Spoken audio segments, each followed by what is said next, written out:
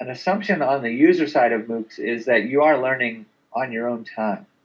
Um, you might submit to some schedules, but I think the more flexibility you can afford the learner to fit it into their schedule, because it's not a formal class in many cases, the better you're going to see them engage. And yet, balance that with the need to have a synchronous exchange, or at least a quasi-synchronous exchange, especially for peer scaffolding, right? Everybody's got to be on the stage at the same time at some point. Now that's different than in the other MOOCs where I felt like we were on a schedule for the convenience of the instructor.